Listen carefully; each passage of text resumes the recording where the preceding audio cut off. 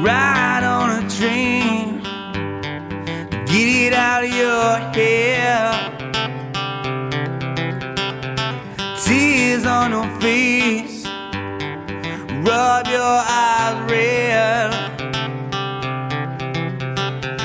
Man gave you stars, play with your heart. Thought you could live in heaven, but God woke you up.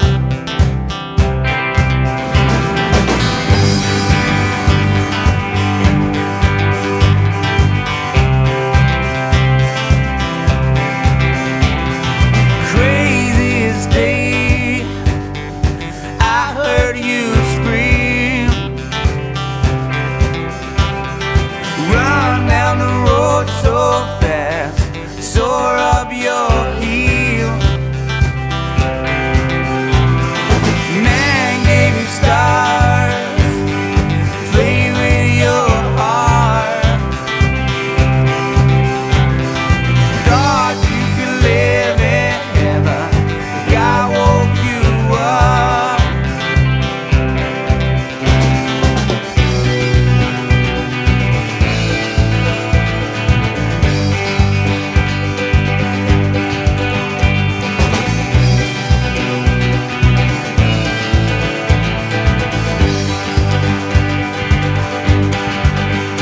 Who say you want me or out of me? Who say you want me or out of me? Who say you want me or out of me? Who say you want me or out of me?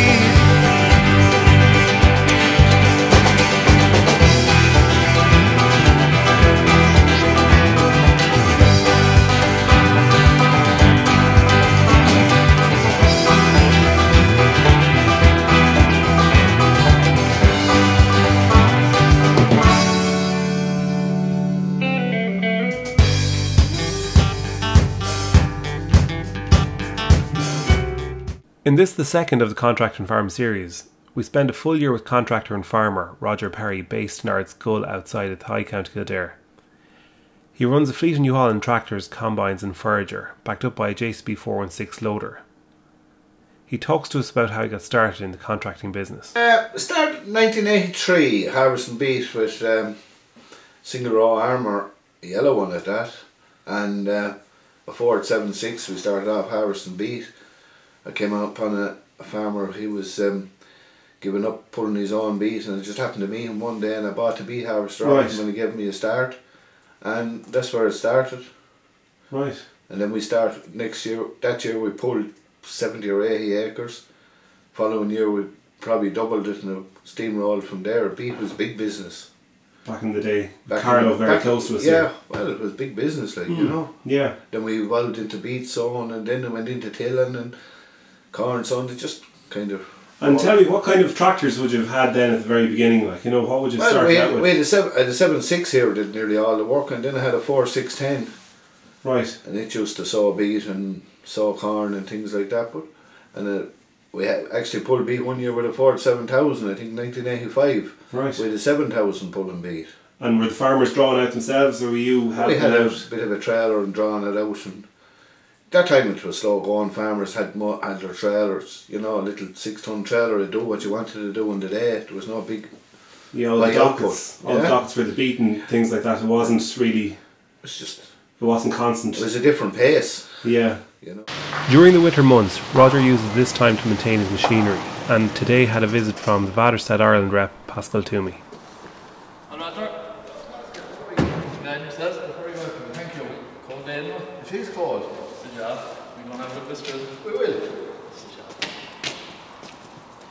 Isn't the day for drilling today, man? No, but that's what the winter is about, isn't it? That's right.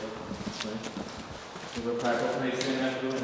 It's not clean, we don't wash it when we go out, you know. I have one set of discs put on it, complete coulter discs and tilling discs, and she's probably due a set there now, maybe after this spring. She'd be due a set of tilling discs in her. Yeah. Whatever, but the coulter discs, there's a bit of wear left in them yet. Yeah. What about coulters? Not one here and there now. Yeah. We were replaced. Because of broken or stones? Stones, and we probably didn't adjust them in time. Right. Up, Okay. you know. Yeah, well that can happen, right, if you leave them down a bit too far sometimes. Yeah, if you don't adjust them as you wear. Yeah, exactly. Other than that, it's a bulletproof machine, isn't it? Very efficient drill. Yeah. Cheap way of drilling corn.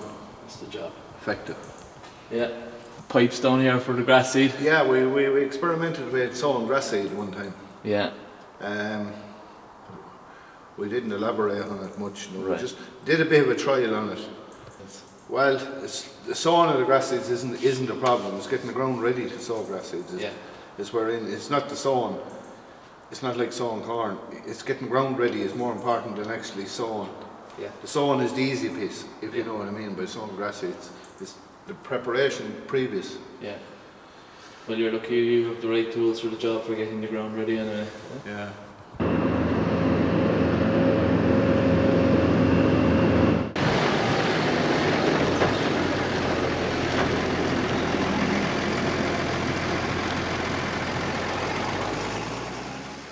With dung spreading starting in mid-January, Roger gives us an overview of this side of the business. Yeah, muck spreading is a good part of the business, keeps the loader going, tractors going, slacker times, early in the year and later in the year. When there's nothing going on in January, muck spreading is there, a lot of straw bedded sheds in the area, a lot of dung to be spread here and there, so yeah, it's good business. Good business.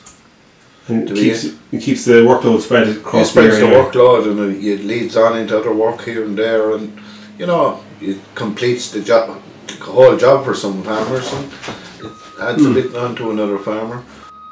It's relaxing. There's no one saying it's too wet, it's too dry, it's not fit.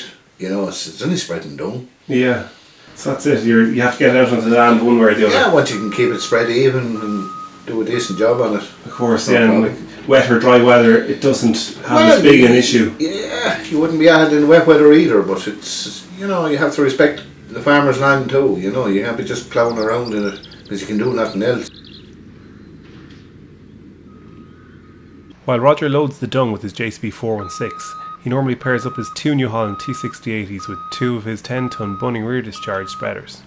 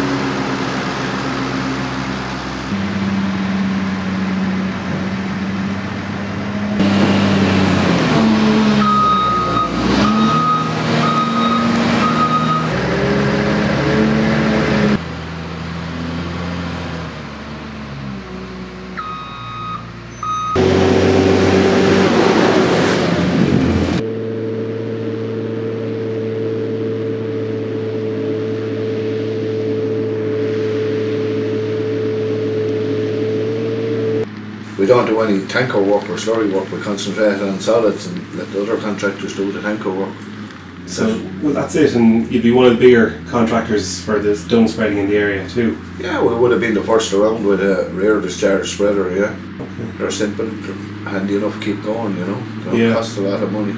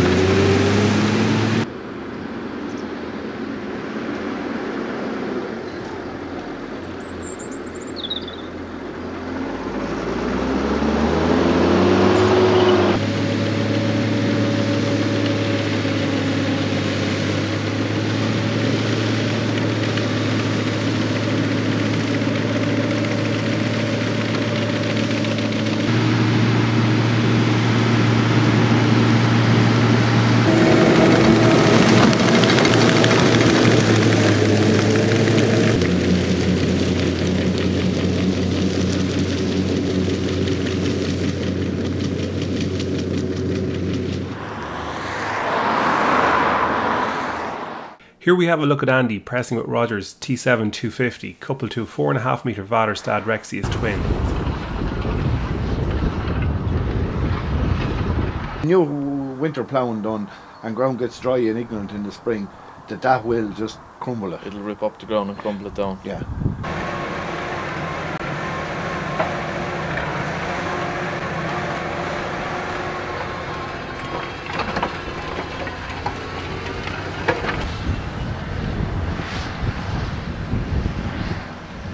Seen a new machine working, a new Rexius twin working. I went to see it working one time and I thought the rings might have a different effect, and newer rings might have a different effect, and I couldn't see any difference in the job. Yeah. You know. Well, all they talk about is the shoulder, like shoulder, that's what we talk about is the shoulder, and the narrower the shoulder gets, probably the less pressing effect you're getting on it. You still have the weight. You haven't the weight to two fingers there. Yeah. There's still quite a bit of shoulder left on these rings, like. Yes. So I would say it's good to go for another couple of seasons yet. I would think so. Yeah. The only thing you'll have to watch out for is in case you break any of these springs. Have you ever broken a spring here? No. Yeah. You just have to watch out for them, because if you break a spring, then it'll fall. The tension, the tension goes, keeping the rings up tight. So then the rings loosen and then they start to wobble and then they start to wear. Yeah.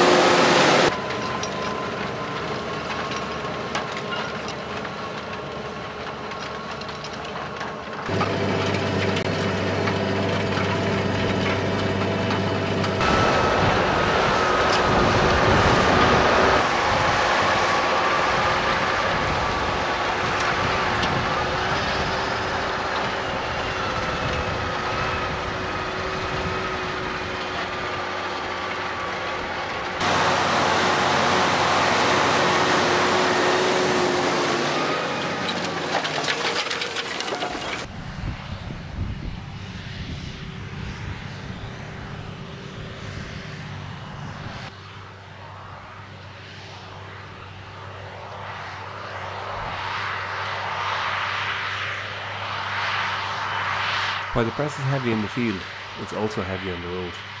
Yeah, they're fairly sore on tyres, alright. There, yeah. But then it's a heavy machine. Like. 50k tractors pulling a 7-ton yoke on a single axle around the roads. Yeah. It's not no, 50k is probably a bit. No, well, now my lads wouldn't be doing 50k because I'm always conscious of what we're doing, but 50k tractors isn't the answer to everything.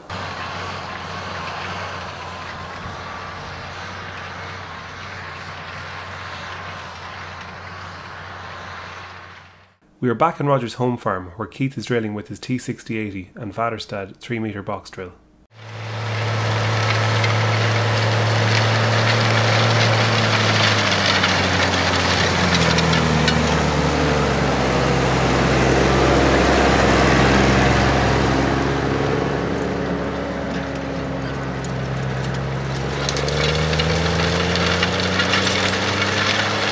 We were in a predominantly spring barley area, both malt being 3-4 miles away. Malt that supplies malt to Diageo. Big part of our cereal business is malt and barley. Right. Spring, and a lot of that is sown in the spring. So the spring sown is a big bit of the business. We have a 3 metre Wanderson box drill and a 3 metre Kuhn power harrow box drill. It allows us to spread out the sown into 2 different places a day or 3 different places, depends where we are or what we're doing. Maybe the power harrow can sow headlands and the Wanderson can sow the fields. It's not every day you work with Wanderson, but the day you do work it far outweighs the days you can't work it.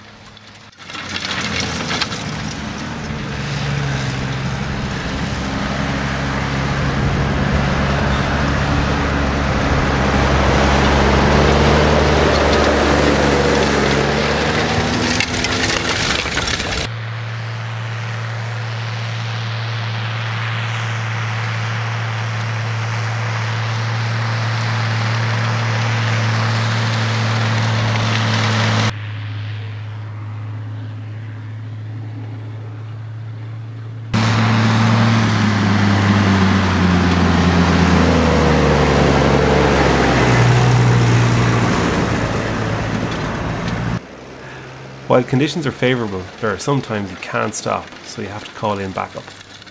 Hello? There's chicken fillet roll. Just cheese and mayonnaise, loads of mayonnaise. Just plain chicken. Get us a cup of tea on the if you can as well, please.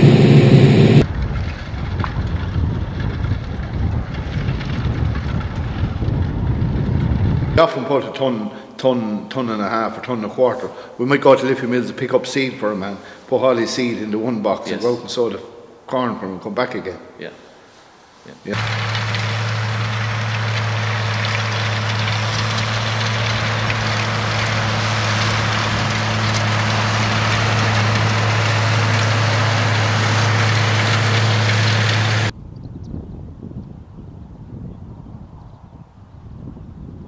After having a demonstration of a grain and fertilizer drill, Roger talks to us about the pros and cons associated with them. Yeah, we experimented with grain and fertilizer. Yeah, it's a good system. Yeah, I'm not so sure as a contractor I don't know whether the farmer would see the benefit of it. You know, it was extra work for the contractor. Definitely. And the farmer was getting it. You know, if you had 500 acres of your own corn, yeah.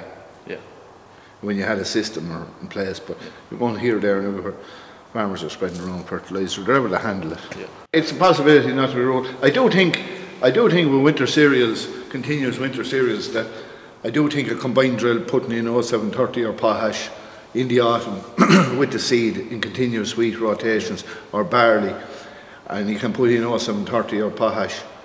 I do think it has a place. There's a lot of benefits for that. Definitely. Yeah. Now spring barley, it's a great job for spring barley. It eliminates the fertilizer spreader, but we found that we had to have a loader there. You nearly had to have a man there with a loader to keep the thing flowing. Like.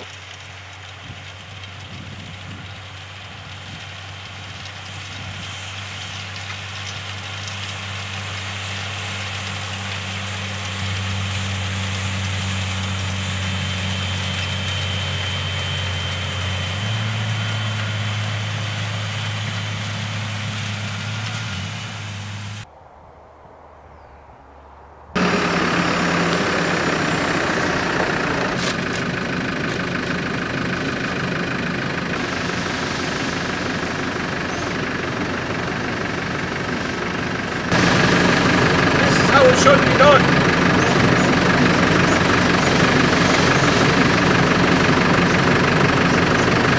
Yeah, two good drills, two simple drills, cheap enough to run. Vallerstad is a good drill. Yeah, covers ground, covers a lot of ground. When you get the data sow with a Vallerstad, you can cover a lot of ground. Power harrows gives us the option. Some farmers want power harrows, some farmers don't like the Vallerstad. That's their opinion. And we have to respect that. So we have the power harrow drill and the Vallerstad drill, and sow a lot of spring barley. And generally the window for sowing spring barley is about 10 days. Some land is drier sooner than others, you know. Different conditions of the soil, I suppose, be all different. Yeah. And some probably suit the machines other than others. Some land doesn't suit the Vallerstad, but very little mine, very little. It takes a lot. It has to be waffled bad before a Vallerstad don't work in it, you know.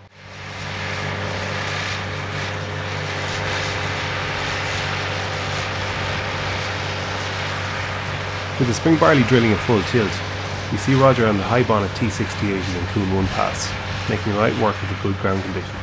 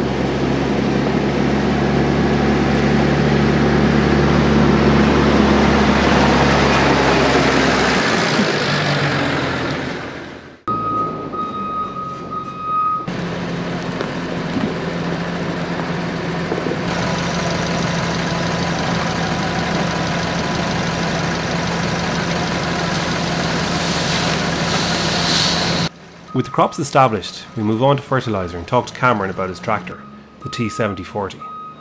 How do you like the T7040, Cam? It's a good tractor, yeah, I don't mind it at all. Some lads don't like it, but I'm used to it and it suits me and I'm happy enough to do the work that I do with it. It's grand kind of having your own tractor and for what you have to do, you're not chopping and changing the whole time. Yeah. So it's grand like that.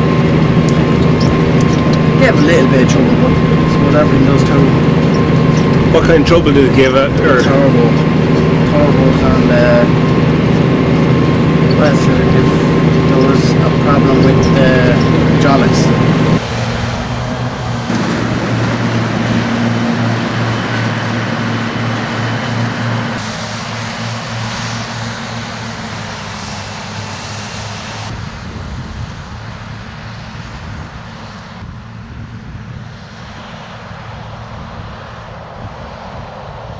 How do you like the breed-all spreader anyway?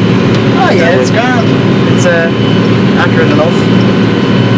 Never getting too much more of it. As long as you go by the maths and calculations and you set it up right, you're not too far out. I'm saying that now and again. I suppose depending on what morning it is or day after. Yeah. It's simple enough to get it mixed up. I see you have done a bit of a reconditioning job on it. Yeah, well it was a 12-year-old that was started to notice it, so we had to put out both sides of it and sheet it again. Conveyors, rollers, belts, pulleys, the back box that the pulleys and the belts are in. Reconditioned the whole yoke basically over the winter time and sprayed it then.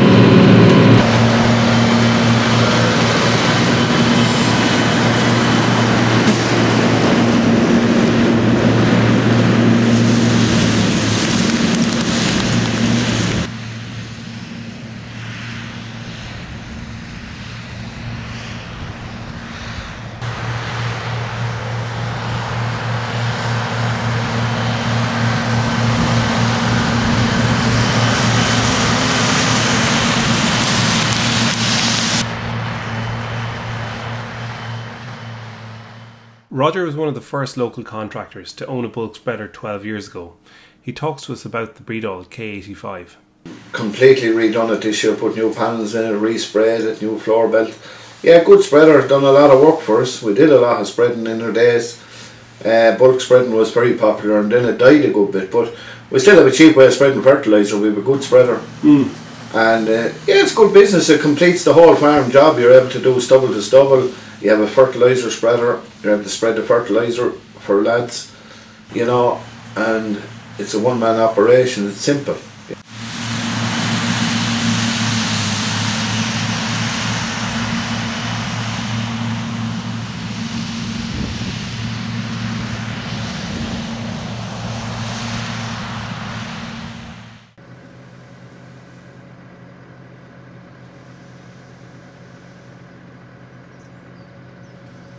Having started out contracting at harvesting beet, Roger has kept his Armour Salmon 6-row seeder and continues to drill fodder beet for some farmers and contractors in the area. The beet was a great business. It spread the workload. We had it made us busy in the spring, so on, and then we had a workload right up to Christmas with the harvesting. Yeah, it was a great spread of work.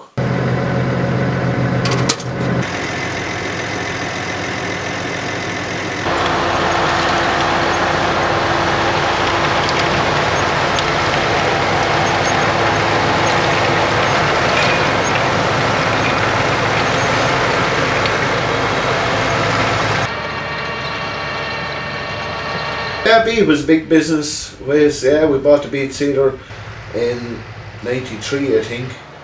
Yeah, '93, and we sold an awful lot of beet with the first year we had it. But we still kept it. We sold the harvesters. We sold fodder beet for lads here and there, and other contractors. There's other contractors there to harvest it. But yeah, beet was always a part of the business. Always part of the livelihood. Yeah, it was a big seeder that time when we bought it. You know. A 6-row, I think it was £1,100 a row to buy it, I think, at the time. I think that year there was 750 acres of beet sold with that machine alone. Oh yeah, sure, Armour Salmon were the men, like they had a monopoly of it, beet seeders and harvesters. And they were based in Carlow local, yeah, for parts as well, like, you know. We had a lot. We used to run a double row and a single row armours. And then I sold a single row, and we kept a double row armour for 1 or 2 years after that, and then we bought tire gods. How did you find the tire gods now, Roger? Yeah, well, God, we really thought we hit the big time there. But Yeah. they were a super machine, yeah. How are they for stones now? Or? Well, stones, everyone says stones, tire god equals stones. So, stones. It's more like, you know, there's ways dealing with it. You know, yeah. we had our own beet here, and we had 20 acres of beet. We had no problem with stones, but we picked the stones out when we loaded. Yeah, cleaner loader. Yeah, but it was a great machine to cover ground, really comfortable way of pulling beet. Yeah, they were a great machine, yeah. I'd say if the beet had stayed, we would have evolved into self-propels, like, you know. The minute September came, it was beet. Yeah. And beet all the whole time. All the way through to January anyway. All the way through to January. Yeah. Yeah. Well, we always tried to be finished the first week in December. We had a rule. We used to be trying to finish for the first week in December, but then a couple of bad years and the weather slowed you down. Yeah. But it was always good to us. Yeah. Good business. That's it. And there was a bit more money in it maybe than the cereals at the time as well. There was, yeah. The beet always saved the lad's bacon at the end of the year. He mightn't have had a good harvest, but when he got the beet always cleared him off. It always straightened it out, you know. Yeah.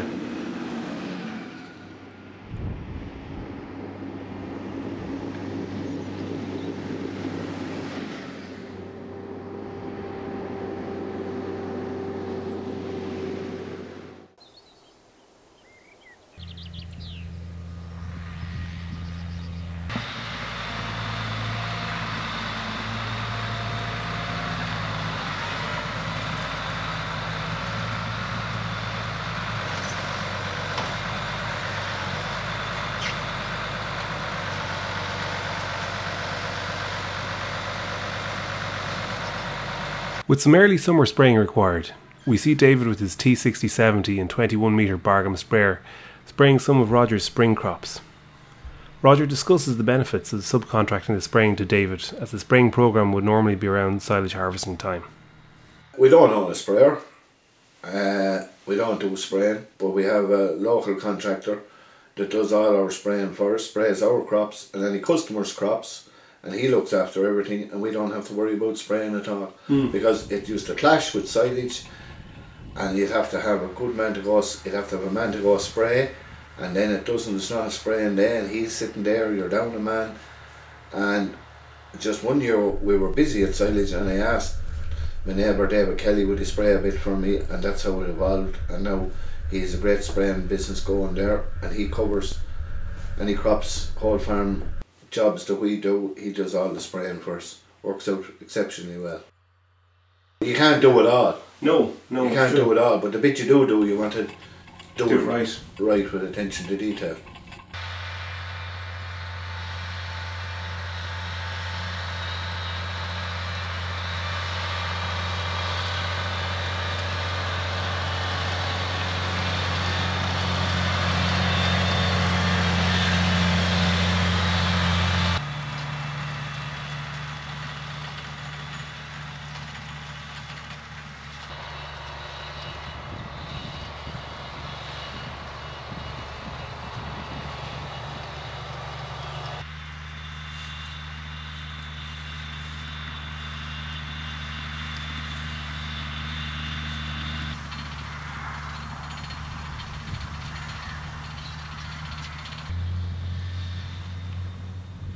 Here we see the delivery of Roger's first brand new self-propelled, a New Holland FR600 Forager, and he gives us a rundown of the harvesters he's had down through the years.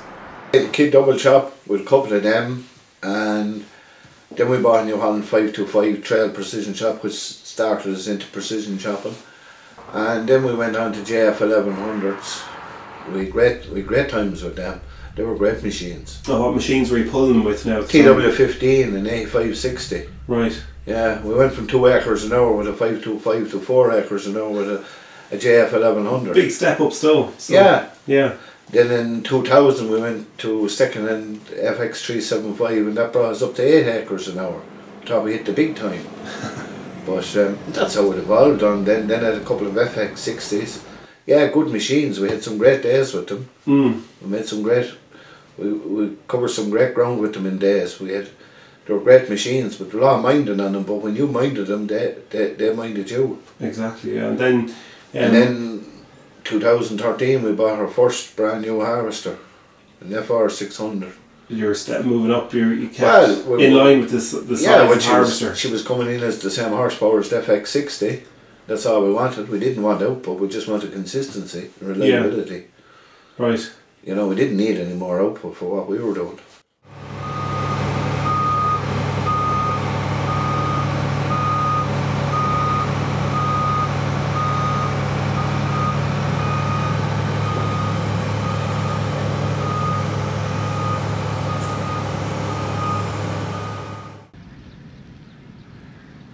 With Keith using the T7250 mowing for the first time, we find out his thoughts on the new addition to the fleet. Yeah, it's a fine tractor. Vario does a good job on it anyway. Yeah.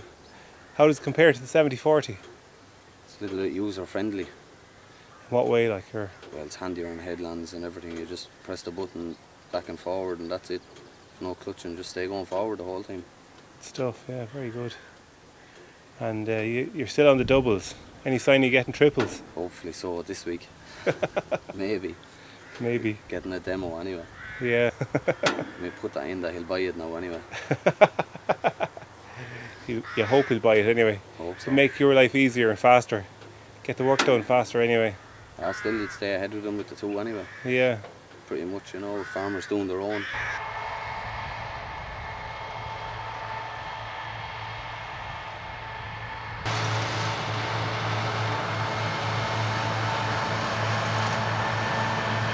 So the auto command is a good job anyway. It's a good job when you get used to it, yeah. Mm. Takes a few days to get used to it. Right. That's all. But it's a handy enough job now. Yeah.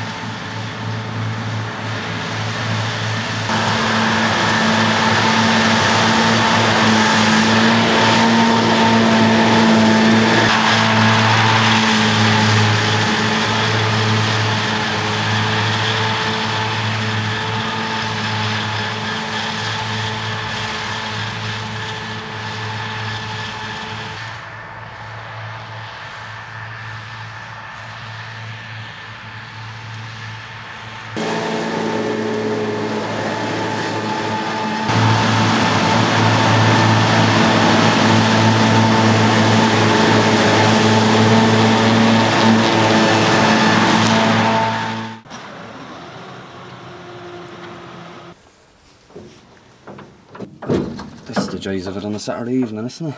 Stay away from the hedges in future. Well fenced. Not so much anymore. How many metres did you put out? With 30? I don't know, we're still going anyway. Well, if you have that camera on me now, John, I wouldn't be smiling.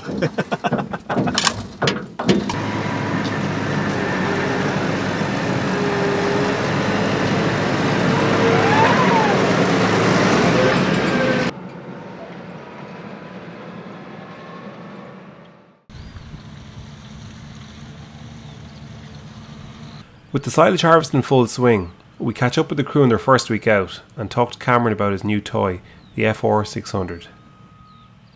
So Cam, how do you like the FR? Jesus, it's a grand machine. It's a big step up from the FX60. I'd say so. You have a peace of mind driving it more so than anything else. Yeah. With the FX, you always thought it was going to break down. You'd hear every bang and clatter and you thought it was going to fall asunder. But it's flying. It's a great machine. Or should it have to be brand new? Brand new, exactly. There's something wrong if it wasn't great. How many days are you going now with it? Since Tuesday. Say it's Friday, yeah. So God, Tuesday. how many acres are you after putting through it now at this stage? We done 105 yesterday. I don't know, I suppose we have to put in 300 maybe, 350, I don't know, I'm not sure. I'd say in around that. You're not under too much pressure then if that's the case? No, like there's no pressure really this year. We're flying through, everything's going well. With no breakdowns, there's just a bit of setting up on this as we went along, like getting used to it and a bit of calibration and that. Back at the pit, we see the JCB 4 and 6 in action, keeping the loads moved.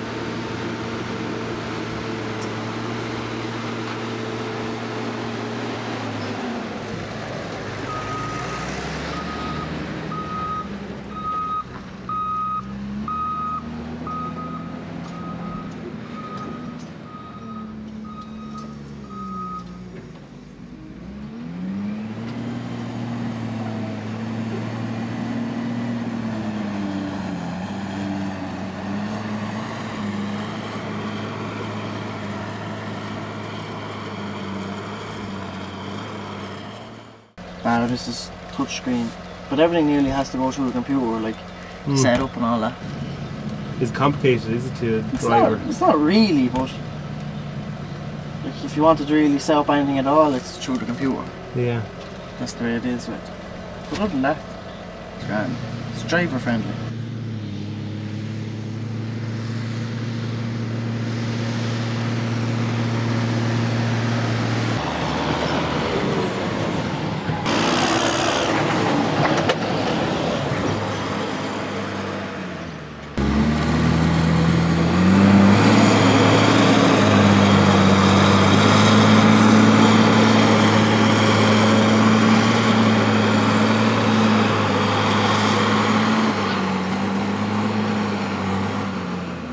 It's grand with that new Smith trailer and all because you can put a nice big load on it, and with the spout goes up so high in this you can really feel it, like yeah.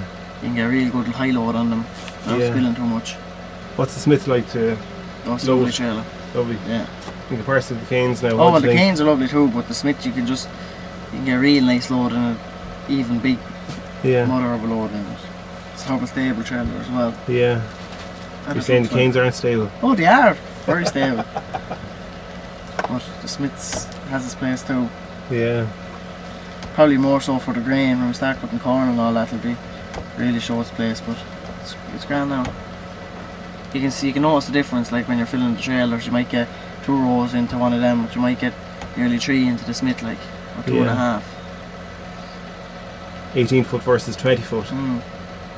But it is a big lump of a trailer, like for a 20 foot. Yeah. Very big. I'm just having the 40s well there before.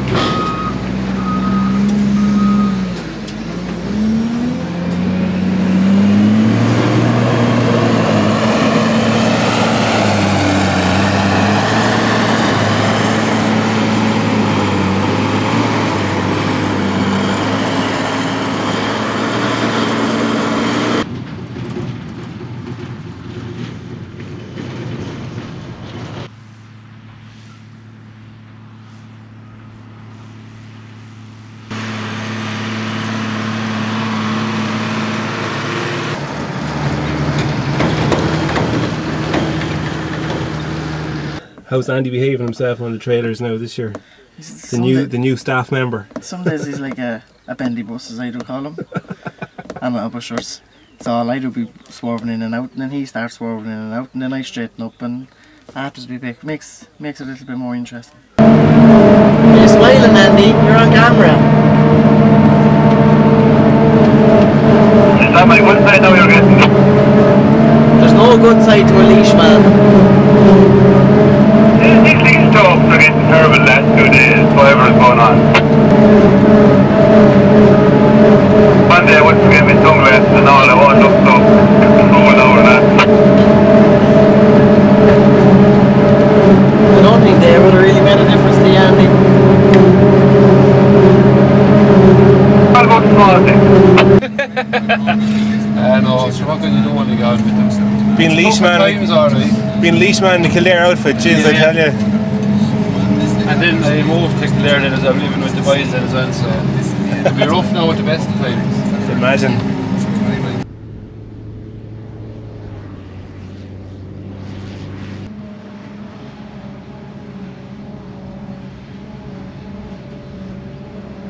We talked to Roger about his silage outfit and how it suits his workload. Well, the FR600, she was bought to replace a 60, you know, 10 acres an hour would be our schedule, and it's able to do what we want to do. And we have 18-foot cane trailers, great trailers, nice and light.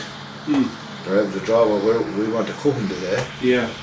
I never found one till we bought a Smith trailers, 20 foot, and more so for grain haulage than silage, but we'll use it at silage as well. Yeah, okay, right. But we like the 18-foot canes. They're light on the land and they're easy pull.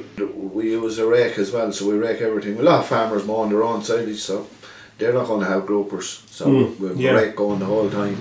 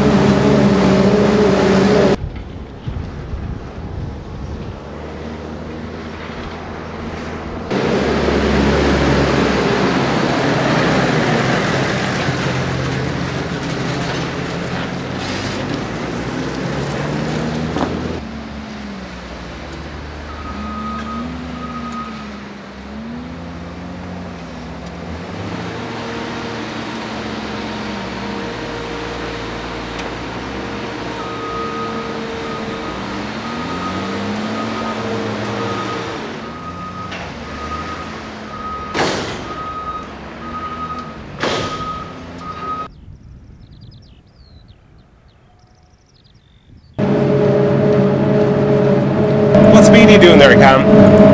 10.5 kilometers an hour. It's a nice speed too, isn't it? It's fast enough, I think. Swarts aren't overly heavy either, like, you know? No, but it's wiry old grass, so it's not very soft. Yeah. Them fields out there were last year's seeds, but barley and that grown up to it. They were hardcore, alright. Yeah. Another contractor's big expense. After a hard morning's work, the machines need to be filled. Diesel is a big cost to keep it paid as best we can, and sure, the farmer knows that diesel is a big cost, so it's about keeping it under control. A good supplier there delivers on time and deliver to the field. There's no problem with that. Yeah, makes a big difference though. Like, it does, yeah. When you go one-to-one with a person, like, and you have a relationship, you know, you can ring him up the night before and tell him you'll be somewhere dinner time tomorrow. We'll be gone for the dinner and he'll come and fill up the stuff. And it also saves time not having to go back to the yard.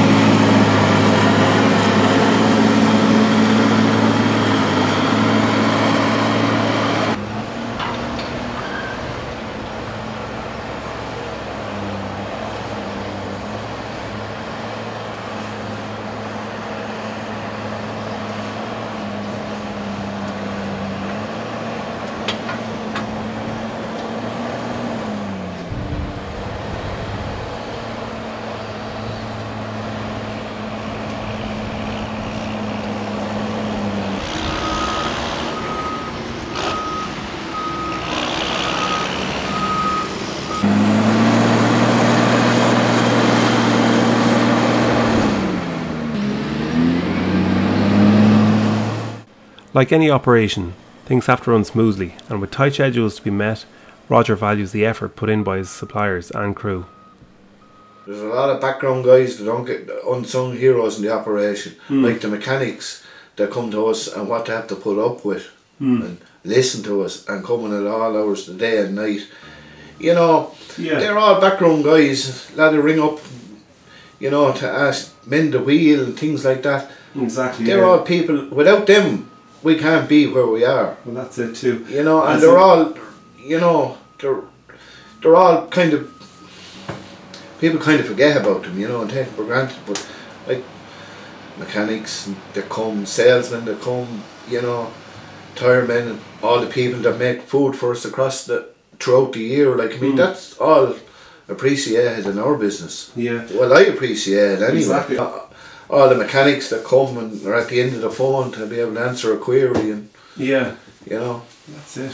Service is a big part of it too. Oh, service, yeah. We can only give as good a service as we get. Yeah. You know, to start every day, lay out where we should be going, where we have to be tonight, as well. where we have to be tonight, what's on tomorrow, you know, so they'll know. Yeah.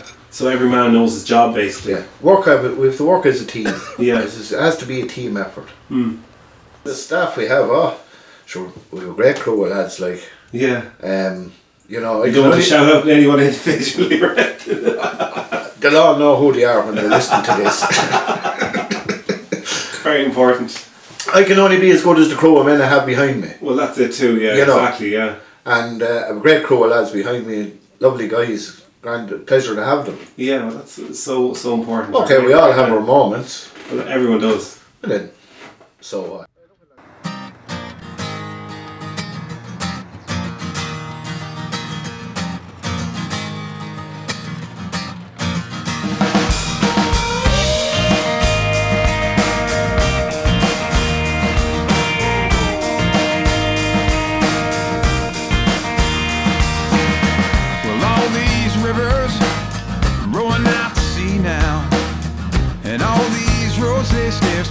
straight back at me somehow. Deep in the distance, I hear a growing song. It keeps my heart tonight on a road so long. Like a Dixie bluebird, that song's so fine. She'll dry those little blue tears there that you've been crying.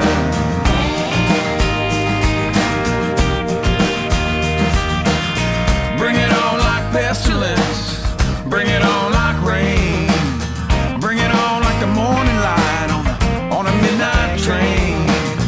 You may be lost, you may be found, you may be walking blind on forgotten ground. Like a Dixie bluebird, and that song's so fine. And she'll dry those little blue tears here that you've been crying.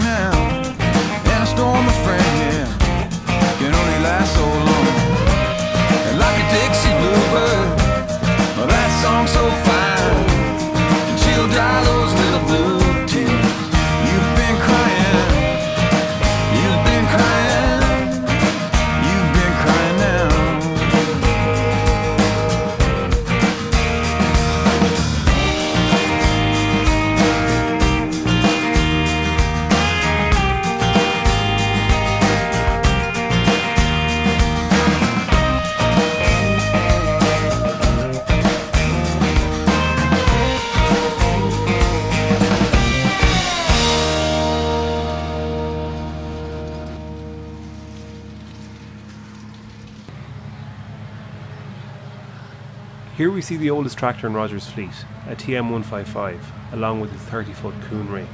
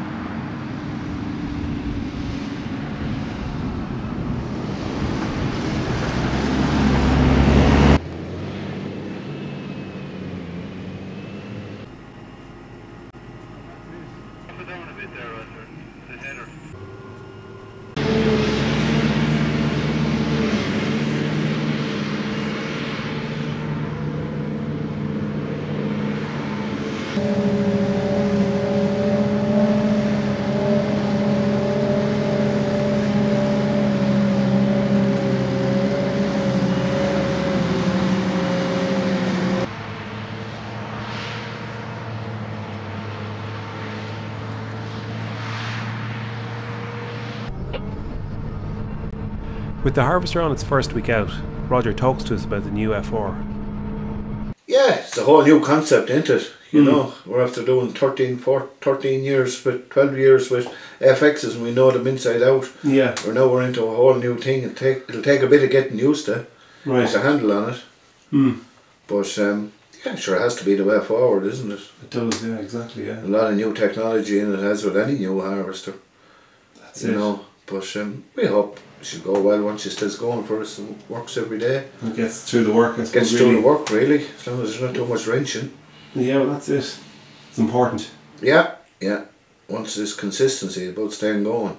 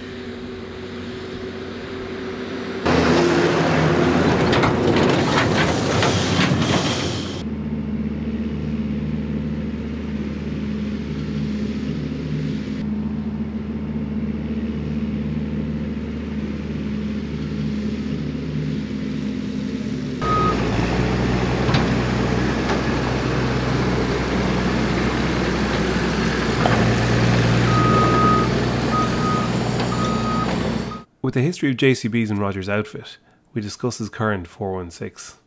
Good loader. We're happy with it anyway. Okay, she's probably a bit light, but she might struggle for 15% of the silage we do, but the rest of the work it excels in, you know, loading dung, grain and things like that. She's handy and she's nifty and she's lively. You know, okay, it'll be big days when we're putting in a lot of grass, but you'll try and get another yoke up on the pit to roll it and something like that. But she's a good loader. It's important to have the pits rolled all right. Like, the silage is cut in the field is made in the pit. It fits into our operation, you know. Yeah. We looked at other loaders and they're bigger and they're heavier, whilst it'd be nice for silage, but they'll struggle for other parts of our work, you know. I suppose the silage is 30% of our load of work. We looked at wide wheels. Wide wheels is okay, but then you'll be cutting silage today, you'll be cleaning out his dung shed tomorrow. Wide wheels, a lot of minding on them. You know, loading dung and things like that. Yeah. A lot of minding, loading grain, you've a lot of rubber on the concrete.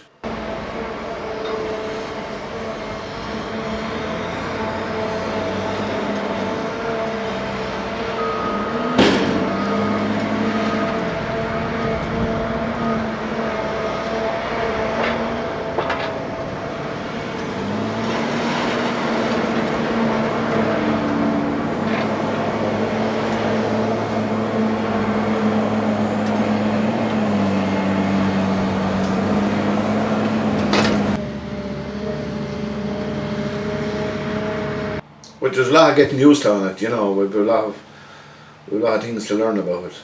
In time. Yeah. What's so different? I suppose there's more electronics involved. There's a lot of electronics on the FXs.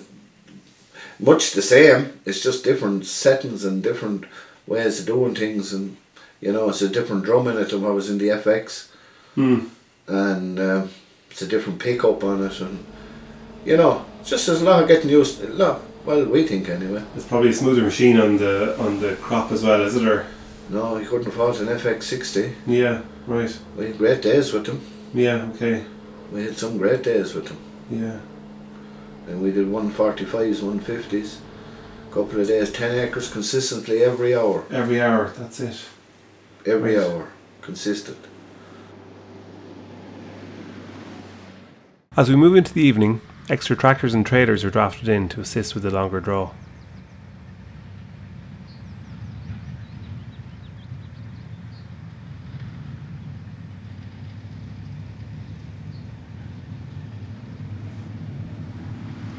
We have a chat with Andy, and he has given us a few tips that have helped him with the silage.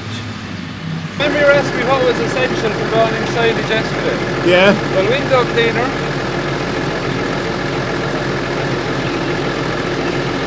bog roll. Have to have enough bog roll. If I was selling bog roll, I'd be a wealthy man here now today and yesterday. So Andy, you owe me 50 quid anyway. Why?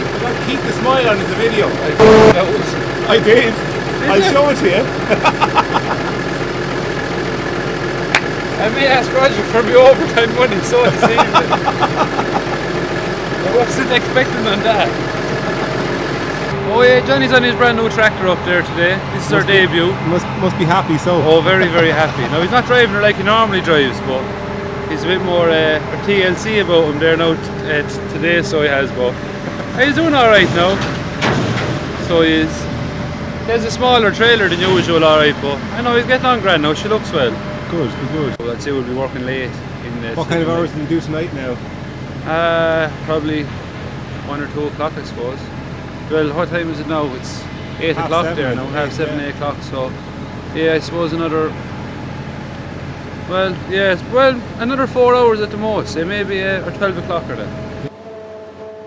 Well, tomorrow's Sunday anyway, so we won't be going out anyway tonight. So you might as well work Sunday, and you're not going out Saturday night. You might as well work all night if you're not going out. Yeah, but that's the other side of it too. But because once 8 o'clock comes in the evening, your Saturday night is gone. Exactly. Yeah. You won't be getting any drink or anything. So you might as well just missed it forget tonight, it. so. Yeah, well, this is the 3rd week in a row now, so. And we missed the bank holiday weekend last weekend as well. Shame, as we were at Silage, so I will make up for it though.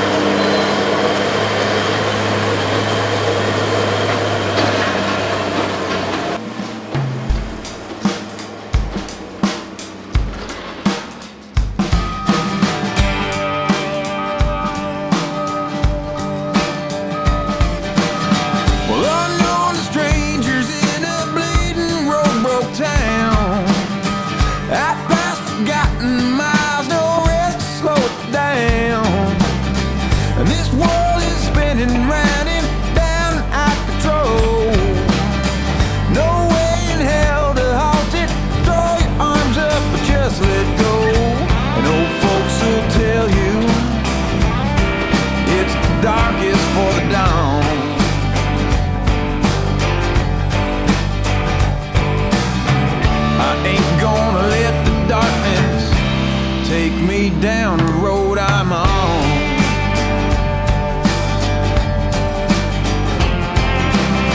Well, ghost frosted trees and long tough roads to try and sail. White painted hills and waters froze out in the well. Gray clouds are closing in, they're forcing us to run. No choice but wait it out, just waiting on the sun. No folks will tell you it's darkest for the dawn.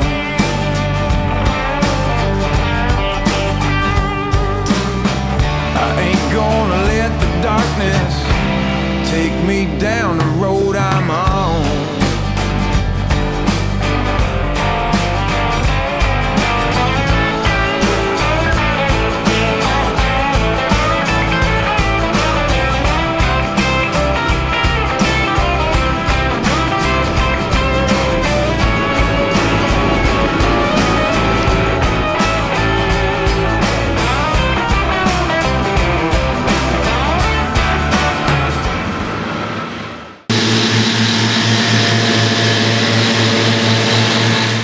With Keith getting a demonstration of the Coon triples, we talked to Leonard from J.R. Perry about the mowers. It's going to be a big job trying to sell it now, Leonard. I wouldn't say so. Will you have to be worried about Keith or Roger? Keith has it sold already for me. No, I don't think there'll be a problem selling it. Yeah. Roger has the acreage to use it. The machine sells itself. Oh, he has the acreage to justify it, you know. Perfect match, John, yeah. Triples there, totaling 30 foot. Capable of somewhere between up to maybe 150 acres a day, no problem, like, you know. Yeah. Very easily driven, you know, T7 there, 250, 200 horsepower rated, well able for it. Yeah. You know, so. And no conditioners either? No conditioners, no need for the conditioners, John. Especially with the sun we have here this afternoon. Yeah. You know, she's doing a fabulous job. So the FR600 is a good match for that. Good match. That good outfit match. too. Yeah, no, he can keep up to the 600, no problem. He doesn't have to be working as long a day as triples compared to the doubles. Yeah. To keep up to the 600.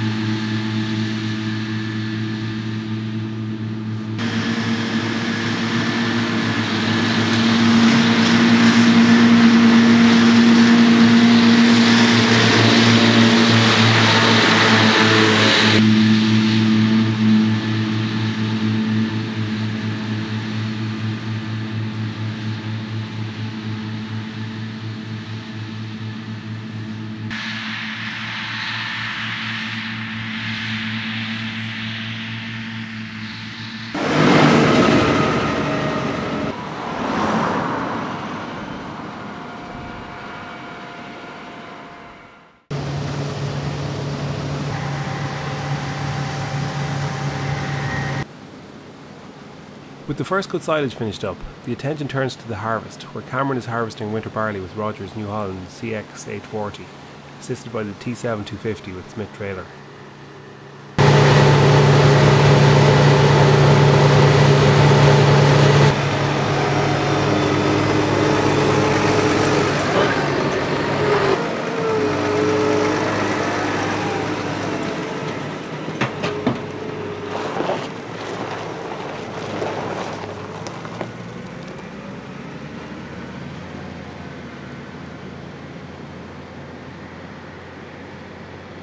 Move on to the winter barley harvest. Probably doing second cut during while the winter barley is going on. Winter barley doesn't last terribly long. Oilseed Rape then. We have 3 combines going. Probably. What are they now, Roger? We have a CX840, a CS640 and a TX62.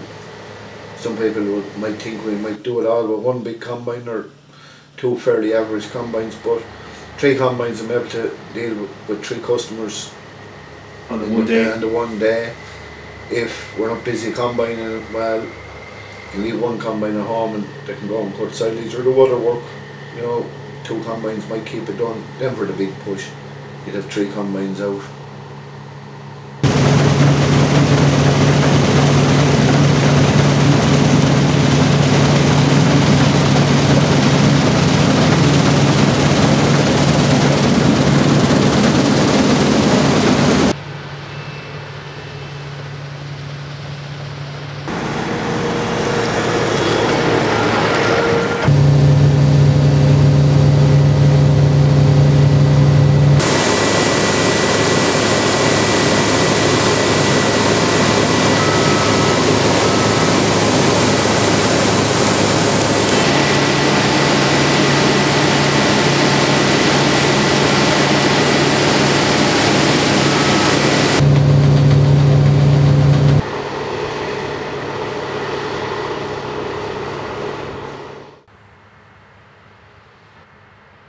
We go back to Roger's yard, where the silage gear is parked up as the lads are driving combines. We see Roger harvesting oilseed rape for his neighbour, and he talks to us about the header he uses. Then we bought a biso rape extension for cutting oilseed rape. It makes it all the easier. And how does that improve the operation, I suppose? I'd let the rape fall into the combine better, fall into the knife better, as you're able to cover ground. It doesn't trash it as much, you know. Right. We only have it for 1 combine. But that's all you need, because I suppose One it's relative to the acreage you would be doing anyway. Yeah, well, the weather is fine, it's not so bad. If the weather we're going to break, rape can be a fickle crop. Yeah, that's it. I suppose if you get the right conditions, it's not too bad, really. Yeah, good heavy rain or good windy night could shell it all. That's it too. So you need to take it when you can.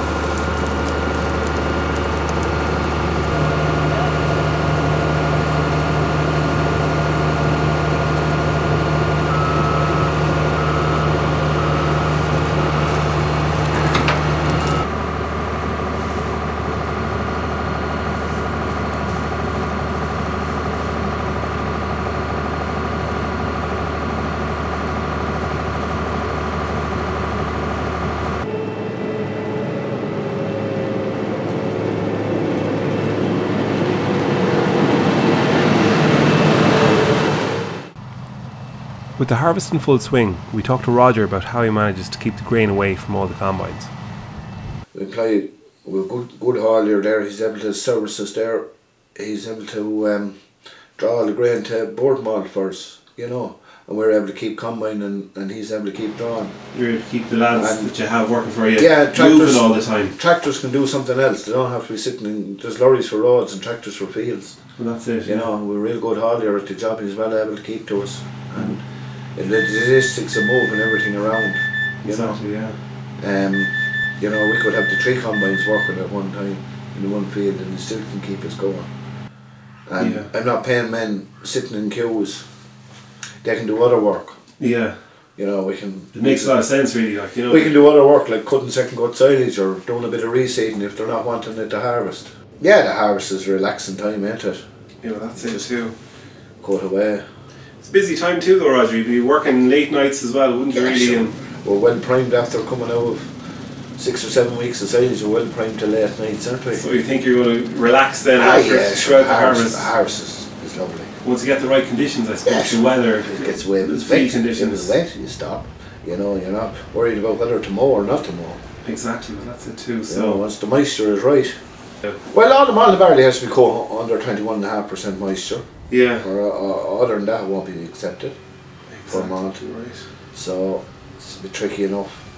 And you have your own malt and barley to cut here in the home farm as well, Roger. Yeah, we grow malt and barley as well. One of the was a rape mow we've been playing hall here there. A couple of years ago, we didn't know how we were going to draw it in, but we hadn't enough trailers, and I rang my local haulier, Sean Lawler there, and he said, yeah, sure, we'll give it a go. Sure, it's a great move. Well, that's it, yeah. I suppose he said earlier on there, like, you know, you're not leaving lads in queues or anything like that. Well, it gives us all the options, like, I mean, he's able to cover whatever we're able to do, you know. And lads can go off, you can go off, cut silage and cut corn at the same time. Like this morning we were cutting second cut silage and there was 2 lads at home with 2 combines. Exactly, yeah. And the lorries drove it from us. And it makes a big difference then as well. At least you have all your own lads moving and you're not worried about tractors hauling grain all the time. Okay, whatever we pay them, it's still, in my mind anyway, it just makes sense to me.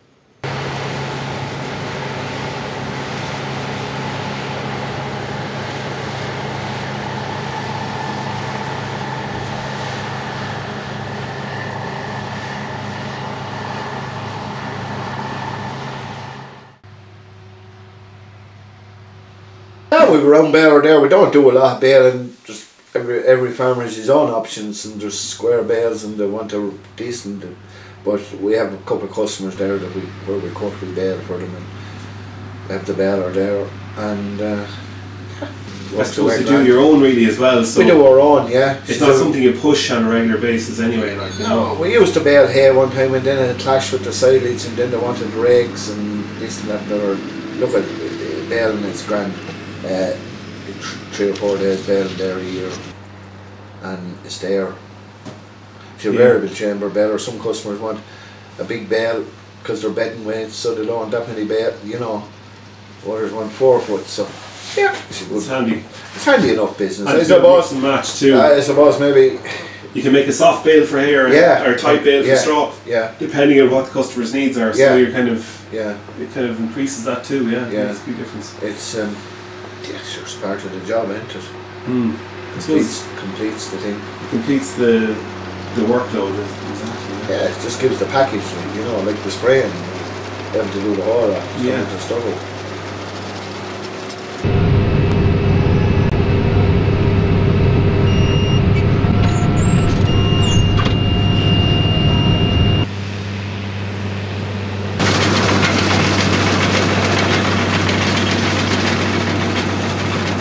With the 3 combines and baler working, it's a busy day with all the machines away from the yard. We see the T7040 and BR740 making light work of the straw.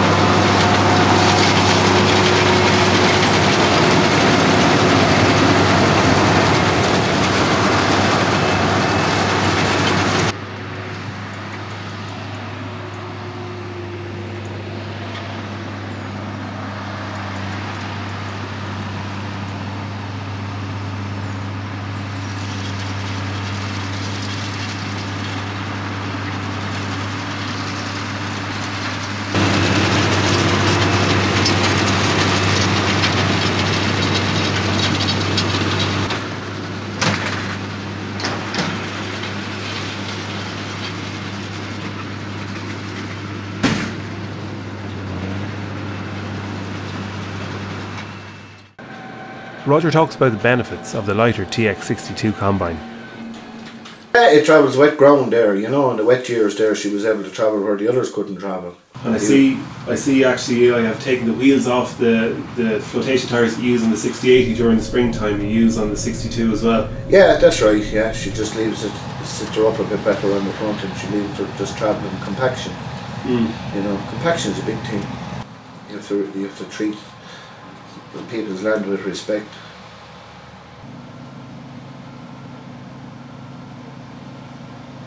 With some farmers hauling their own grain, both the TX62 and CS640 work away together to get through the peak of the malting barley harvest together.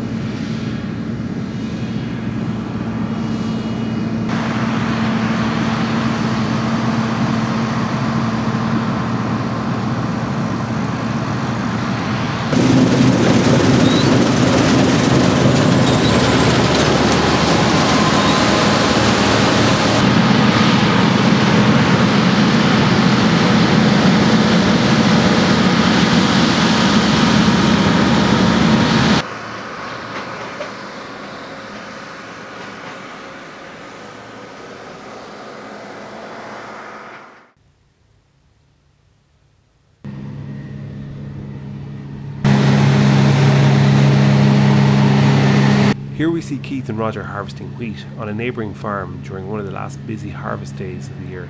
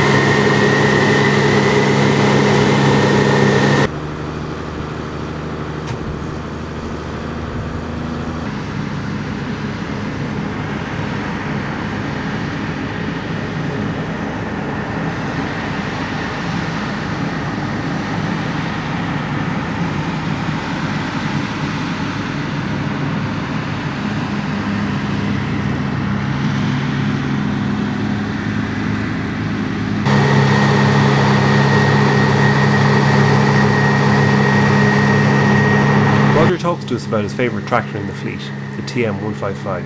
Yeah, great tractor, one of the best tractors around, I'd say. Or, you know, they were a great tractor. That tractor did a lot of work for us. For 10 years old, it's still remarkably well. It looks very well. You keep your tractors in immaculate condition, Roger, don't you? Well, the lads do. The lads do. Yeah, they're good at keeping them clean and keeping them tidy. That's it. Because that's part of it, isn't it? It is. Not breaking things. No, well, if it's broke, fix it. then it doesn't become a wreck. Yeah. No, the TMs were great tractors. We had 3 of them at one stage. Right. They were great tractors.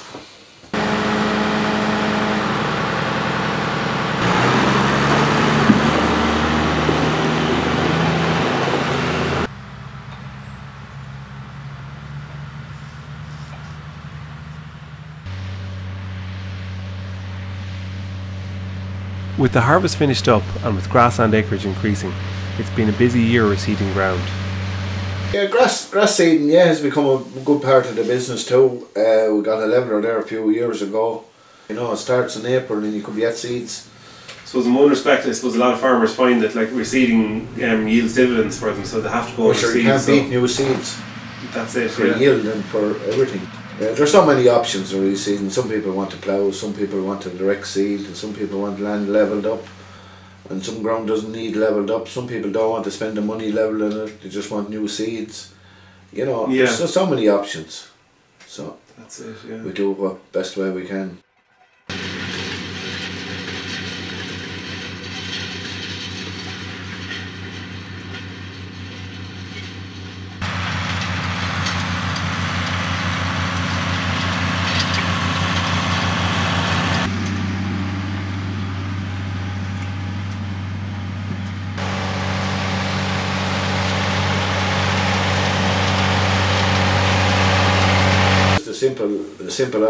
A simple way of doing it, you know. I seen it done on a drill somewhere down the country and came home and had an old Dakar drill, and that was on the power harrow before I bought the Coon drill. So when I bought the Coon drill, I kept that one and modified it for sowing grass.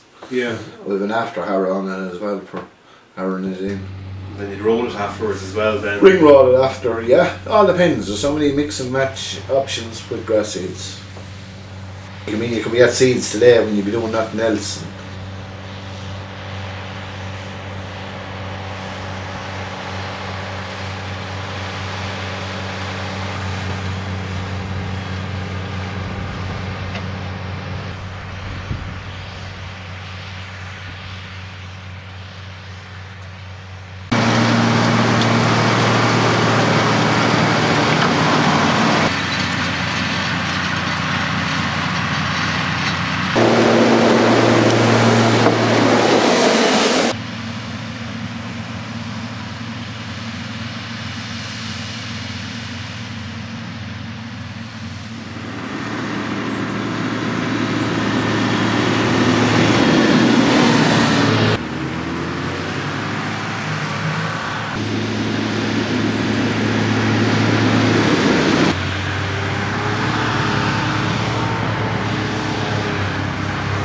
Here we see one of Roger's T6080s hooked up to a Kverneland 5-furrow plough. With a lot of ground to drill, there is also plenty to plough, and while many farmers plough their own, Roger has some whole farm stubble to stubble contracts that need to be fulfilled.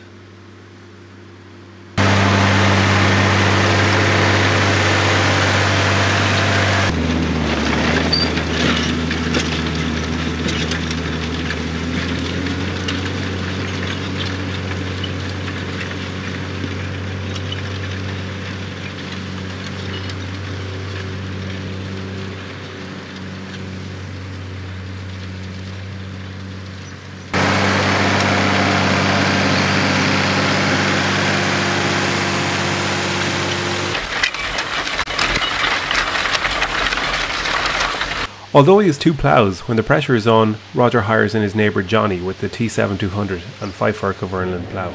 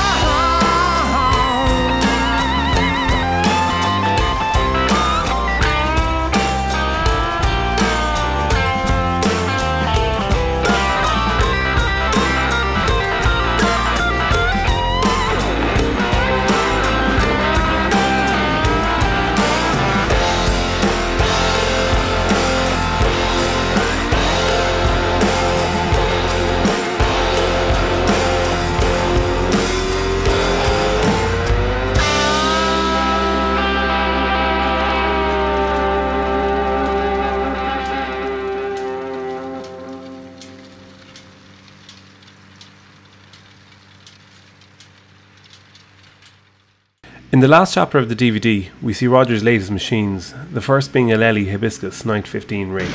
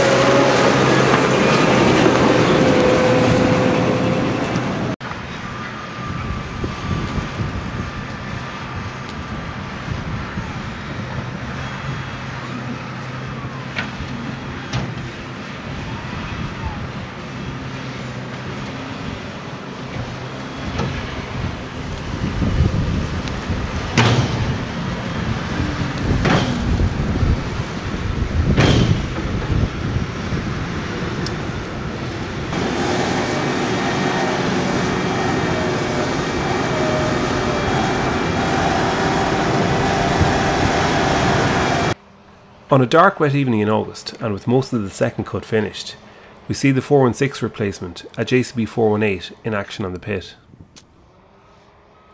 With a larger cab, more weight, more power and more torque, the loader drivers are very happy with it and feel it's a big improvement over the old 416.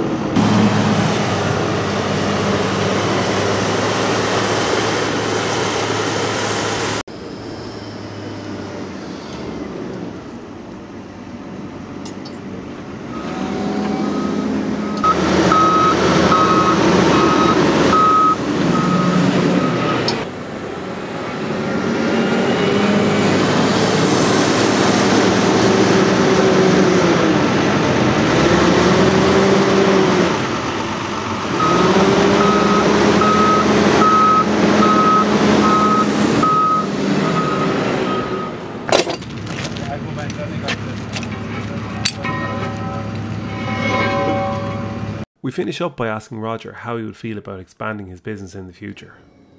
Probably, yeah, but sure, we'll see how it goes. You can't do it all, you know. We can only do what we can do and do it, serve the customers we have and serve them properly. Exactly. There's no point in trying to serve everyone and serving no one properly. Exactly, yes. So customers number one all the time, I suppose. Really. Has to be. Yeah. Has to be. Without a customer, you don't have a business. Yeah, well, that's it. Exactly. You always have customers. A very precious thing in this day and age. It certainly is. It has to be minded. Yeah. As long as they appreciate a good contractor.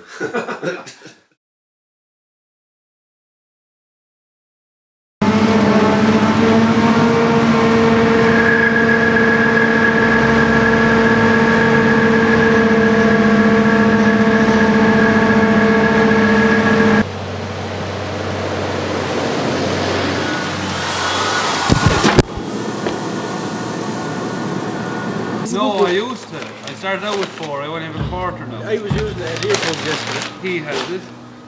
I'd say someone else has it somewhere. I have a roll of it. Whose are these here? Yours. Where'd you get the burgers, Roger? I don't mind, whatever you want. Whatever you want. It doesn't matter.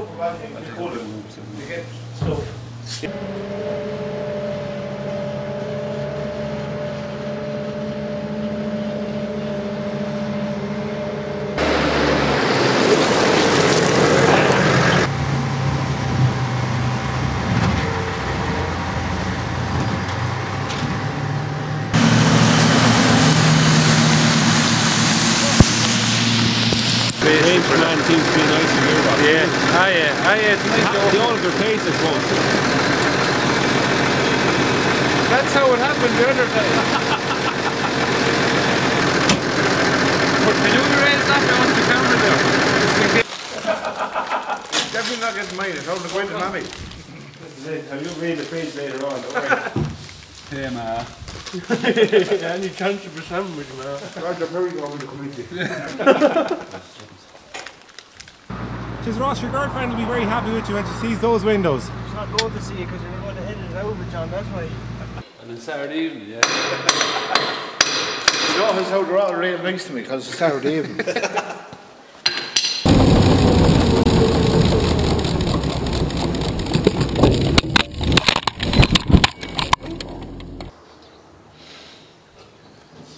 That's it now, lads.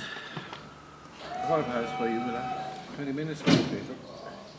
Yeah, that done. That's alright.